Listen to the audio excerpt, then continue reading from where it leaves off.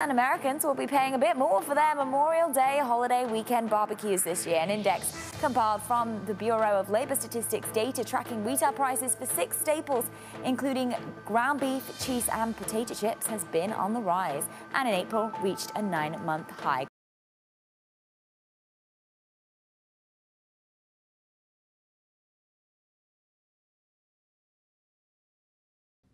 Thanks for watching Bloomberg Quicktake Now. Subscribe to our channel to see the biggest stories the moment they happen from around the world.